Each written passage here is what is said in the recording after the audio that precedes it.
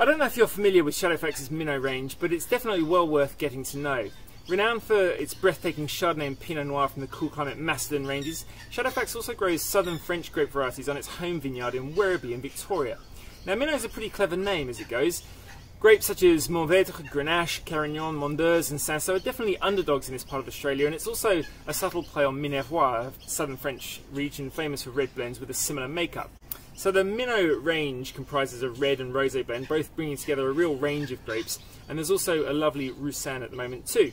And this here is the first straight Carignan, and it's a charmingly rustic thirst quencher with notes of blood, plum, blackberry, charcuterie, licorice and spice. The palate's juicy and rounded, and the freshness comes from a sappy sense of these tannins and a nice bit of crunch as it goes down. Lovely wine.